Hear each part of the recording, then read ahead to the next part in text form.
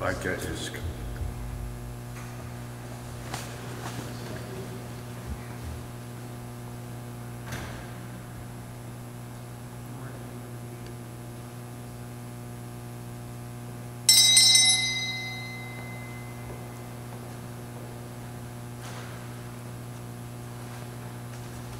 we should glorify in the cross of our Lord Jesus Christ, in whom is our salvation, life and resurrection.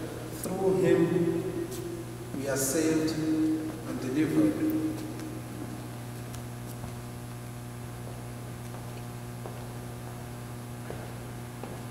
During this Mass, we've been asked to remember in a special way the living and deceased members of St. Colman Parish.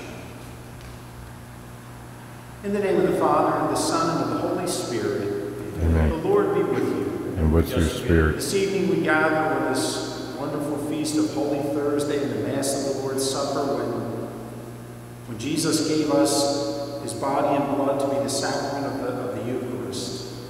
Let us acknowledge our sins and so prepare to celebrate these sacred mysteries.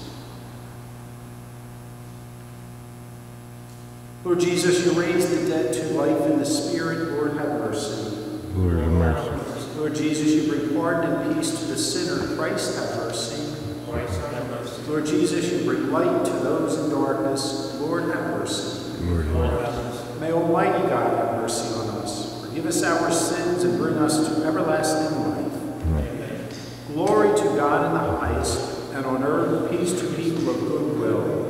We praise you, we bless you, we adore you, we glorify you. We give you thanks for your great glory. Lord God, heavenly King, O God, Almighty Father. Lord Jesus Christ, the only God and Son. Lord God, Lamb of God, Son of the Father. You take away the sins of the world. Have mercy on us. You take away the sins of the world. Receive our prayer. You are seated at the right hand of the Father. Have mercy on us. For you alone are the Holy One. You alone are the Lord. You alone are the Most High, Jesus Christ, with the Holy Spirit, and the glory of God our Father. Amen.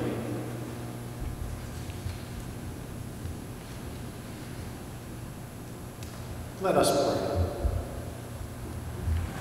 O God, who have called us to participate in this most sacred supper, in which your only begotten Son, when about to hand himself over to death, entrusted to the Church a sacrifice new for all eternity, the banquet of his love.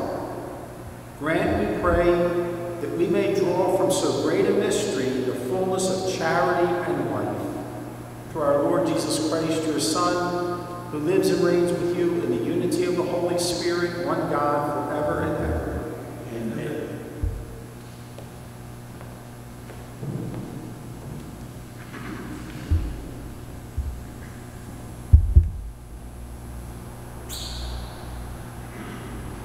A reading from the book of Exodus. The Lord said to Moses and Aaron in the land of Egypt, "This month shall stand at the head of your calendar. You shall reckon it the first month of the year. Tell the whole community of Israel, on the 10th of this month, every one of your families must procure for itself a lamb, one apiece for each household.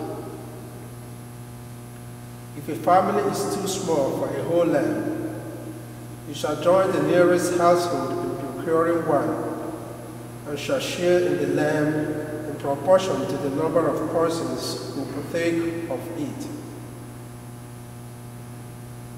The lamb must be a year-old male and without blemish. You may take it from either the sheep or the goats. You shall keep it until the 14th day of this month, and then, with the whole assembly of Israel present, you shall be slaughtered during the evening twilight. They shall take some of its blood and apply it to the two doorposts and the lintel of every house in which they partake of the lamb. That said night they shall eat its roasted flesh with unleavened bread and bitter herbs. This is how you are to eat it. With your loins girded, sandals on your feet, and your staff in hand, you shall eat like those who are in flight. It is the Passover of the Lord. For on this same night I will go through Egypt, striking down every firstborn of the land, both man and beast, and executing judgment on all the gods of Egypt. I, the Lord. But the blood will mark the houses where you are seeing the blood. I will pass over you. Thus, when I strike the land of Egypt, no destructive blow will come upon you. This day shall be a memorial feast for you, which all your generations shall celebrate with pilgrimage to the Lord as a perpetual institution. The word of the Lord. Our blessing cup is a communion with the blood of Christ.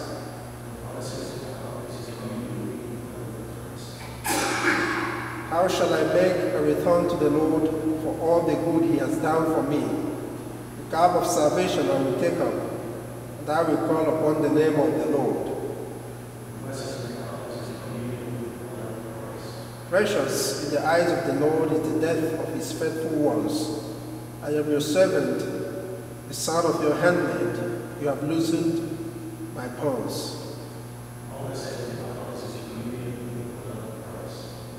To you will I offer sacrifice of thanksgiving, and I will call upon the name of the Lord. My vows to the Lord I will pay in the presence of all his people.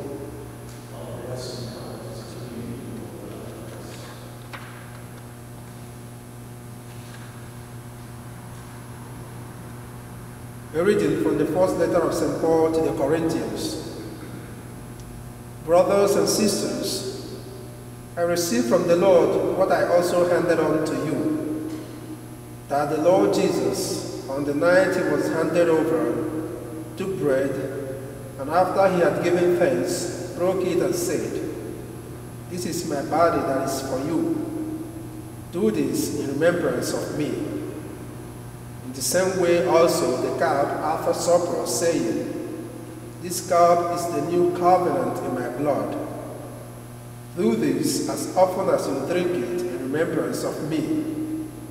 For as often as you eat this bread and drink the cup, you proclaim the death of the Lord until he comes."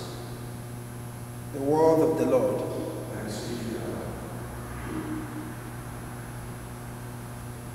Praise to you, Lord Jesus Christ, King of endless glory.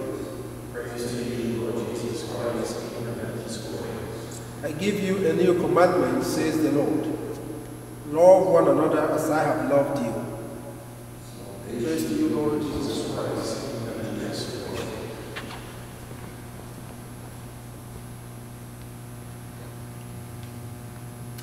The Lord be with you. And with your spirit. A reading from the Holy Gospel according to John. Before the feast of Passover, Jesus knew that his hour had come to pass from this world to the Father. He loved his own in the world, and he loved them to the end. The devil had already induced Judas, son of Simon the Iscariot, to hand him over.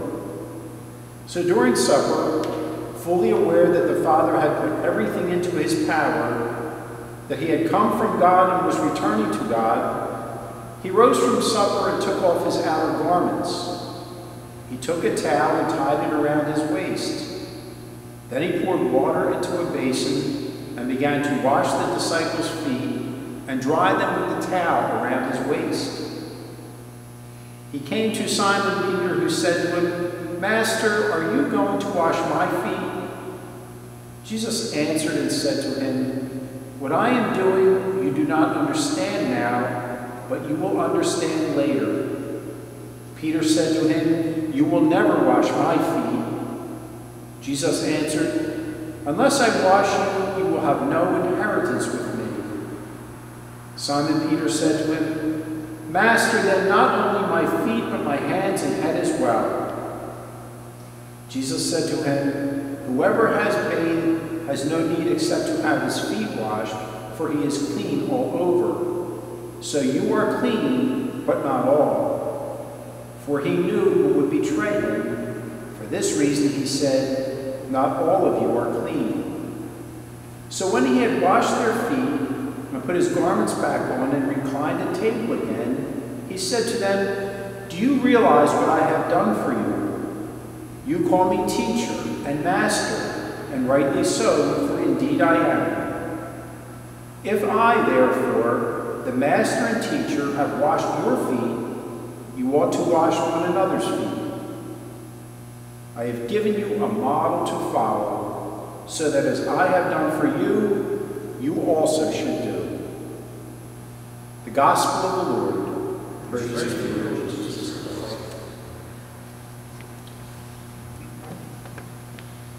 There is a tradition that when prisoners are condemned to death, they are granted a final request of whatever meal they would like to have, to choose their favorite meal as the final meal that they will have prior to their execution.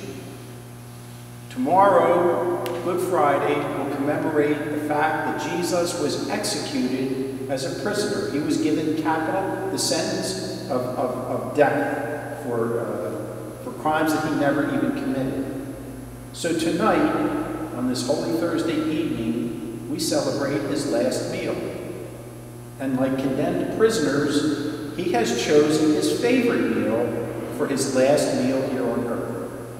When he gathers with his disciples on that Holy Thursday, that first Holy Thursday, he celebrated a Passover meal. And that would have been his favorite meal, because the Passover meal commemorated one of the greatest events in the history of the Israelite people. We heard the first reading this evening from the book of Exodus recount just a part of that story. The Israelites were slaves in Egypt. They were being badly treated and tortured by their Egyptian persecutors. And finally, the Lord came to their rescue. He raises up Moses, and Moses is his instrument to liberate the people from slavery in Egypt. Moses goes to the people, speaking on God's behalf, and tells the Israelite people to sprinkle the blood of a lamb on the doorposts of their dwellings, and that the Lord would pass over those dwellings that had the blood of the lamb and protect the people that were in there. And sure enough, on this particular evening, the angel of death passes over the entire nation of Egypt, and we learn from the scriptures that the oldest, the firstborn of every Egyptian family, dies that evening. But the Israelite people are protected by the blood of the Lamb that was sprinkled on their doorposts. The Pharaoh was so upset by the whole event that he chases the people out of Egypt. And the Israelites leave, and they begin their journey that will ultimately end up in the Promised Land. There's a saying in dieting that we are what we eat. Jesus is what he ate at that Passover dinner, at his Last Supper. He is the Lamb whose blood will be shed to save humanity from sin and death. In that first Passover, the people are liberated from slavery. They are freed from slavery of an oppressive country, and they are led out to a promised land. This new Passover Lamb, who is Jesus, leads us out of the slavery to sin and death, and guides us on our journey through life to the ultimate promised land, the land of heaven, the land of eternal life with God. What he leaves us at that Last Supper is the sacrament of the Eucharist. And it's that Eucharist that connects us with his salvific death on the cross. The blood that was sprinkled on the doorpost of the Israelite people, it's now Jesus' blood that is sprinkled from the wood of the cross. And every time we receive the Eucharist, we're united with that salvific death on the cross, that saving action of Jesus on the cross. So this Holy Thursday evening, and we gather and say, Thank you, Jesus, so much for loving us and dying on the cross for us. Thank you for the gift of the Eucharist, and may this bread of life be nourishment for our journey ultimately into eternal life.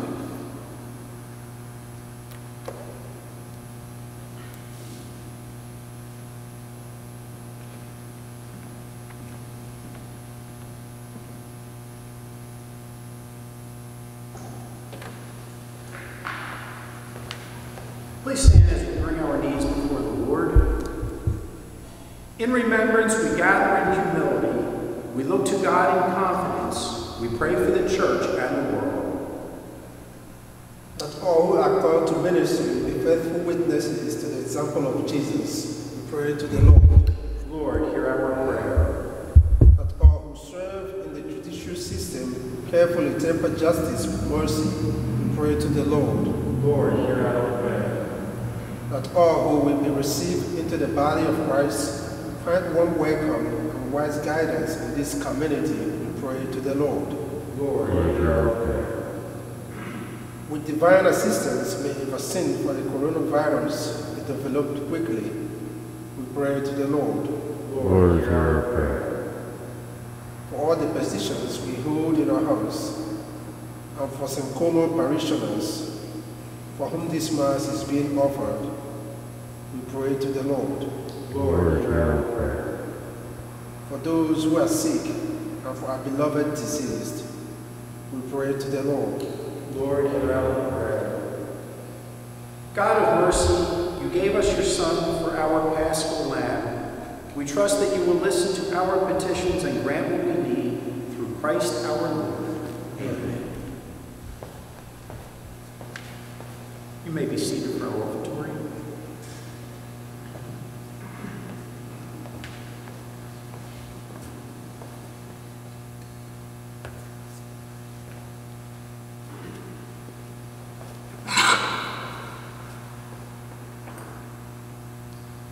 Blessed are you, Lord God of all creation, for through your goodness we have received the bread we offer you, fruit of the earth and work of human hands.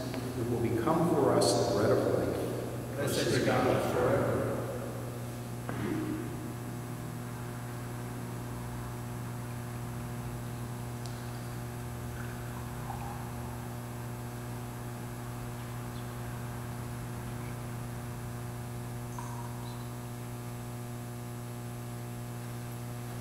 Blessed are you, Lord God of all creation, for through your goodness we have received the wine we offer you, fruit of the vine and work of human hands. It will become our spiritual drink. Blessed is God forever.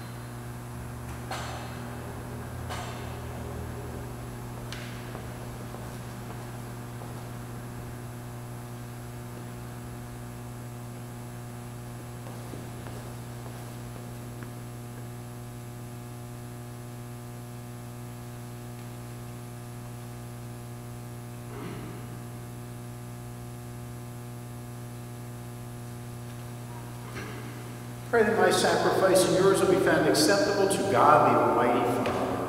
May the Lord accept the sacrifice of your hands for the praise of his grace, all the good and good of his church.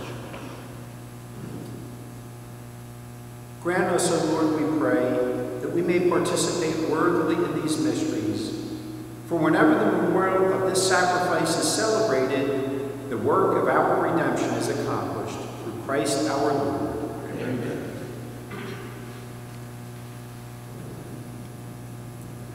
The Lord be with you. With your spirit. Lift up your hearts. We lift up to you. Let us give thanks to the Lord our God. It is right and just. It is truly right and just, our duty and salvation, always and everywhere to give you thanks. Lord, Holy Father, Almighty and eternal God, through Christ our Lord. He is the true and eternal priest who instituted the pattern of an everlasting sacrifice and was the first to offer himself as the saving victim, commanding us to make this offering as his memorial. As we eat his flesh that was sacrificed for us, we are made strong. As we drink the blood that was poured out for us, we are washed clean.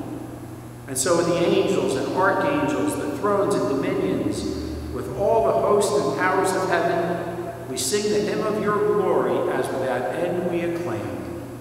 Holy, holy, holy, Lord God of hosts, heaven and earth are full of your glory. Hosanna in the highest. Blessed is he who comes in the name of the Lord. Hosanna in the highest.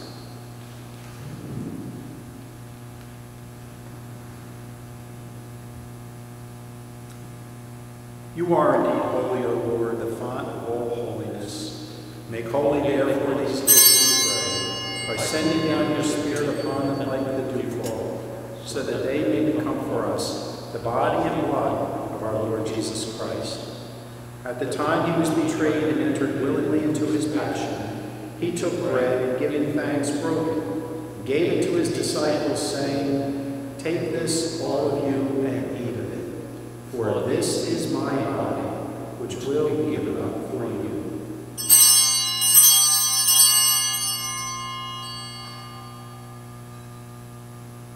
In a similar way, when supper was ended, he took the chalice, and once more giving thanks, gave it to his disciples, saying, "Take this, all of you, and drink from it.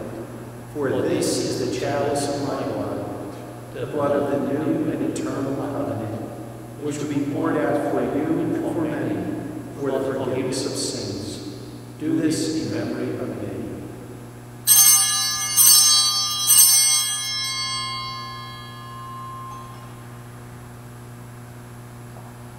The mystery of faith, we proclaim your death, O Lord, and profess your resurrection until you come again.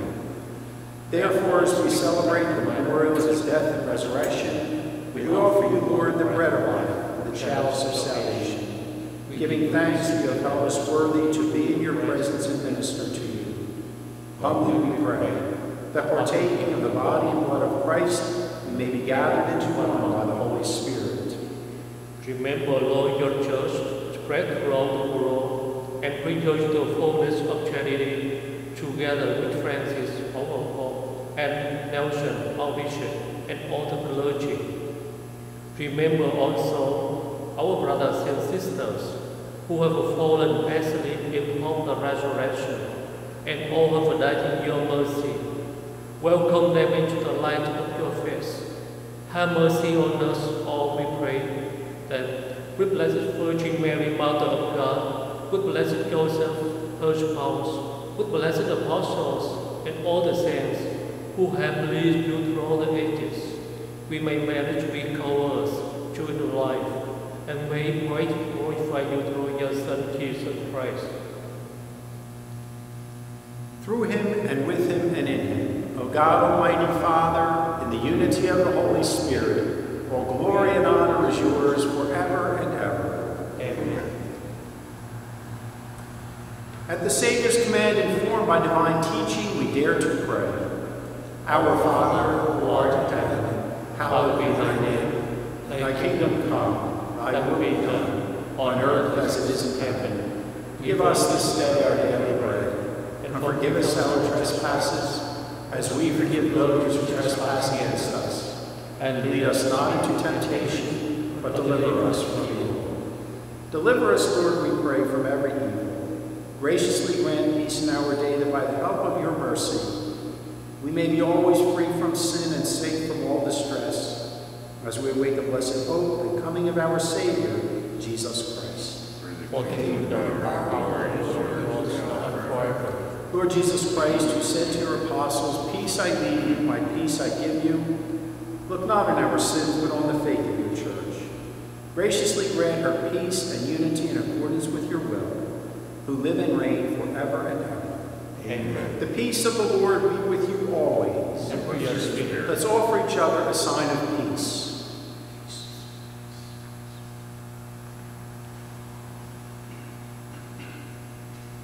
Lamb of God, take away the sins of the world, have mercy on us. Lamb of God, you take away the sins of the world, have mercy on us. Lamb of God, you take away the sins of the world, grant us mercy.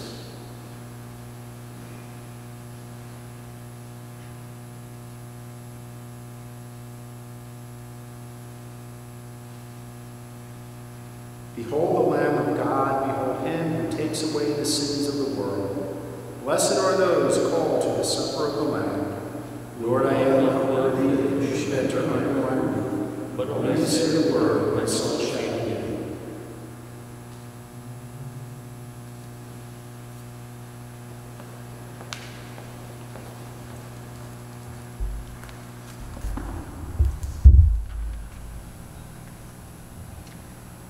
This is the body that will be given up for you. This is the chalice of the new covenant in my blood, says the Lord. Do this whenever you receive it in memory of me.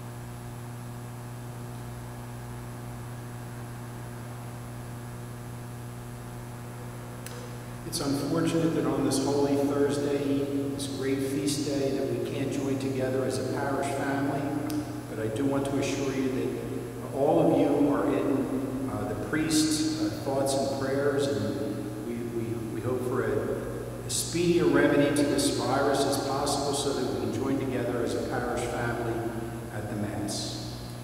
Let us stand and pray. Grant, Almighty God, that just as we are renewed by the supper of your Son in this present age, so we may enjoy his banquet for all eternity, who lives and reigns forever and ever. Amen. The Lord be with you. And with your spirit. May Almighty God bless you, the Father, the Son, and the Holy Spirit. Amen. Go in peace. Thanks be to God. Saint Michael the Archangel, defend us in battle. Be our defense against the wickedness and snares of the devil. May God rebuke him, come we pray. May thou, O Prince of the heavenly host, by the power of God, thrust into hell Satan and all the evil spirits who prowl about the world seeking